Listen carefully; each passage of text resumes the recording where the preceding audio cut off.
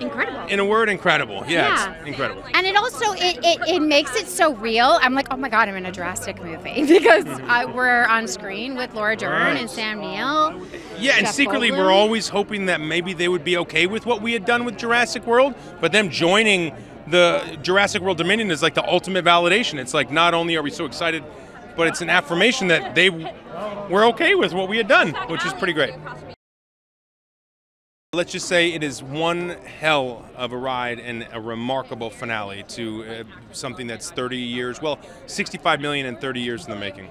Indeed, I concur. And there are some incredible new actors who've joined the franchise, so that's very exciting.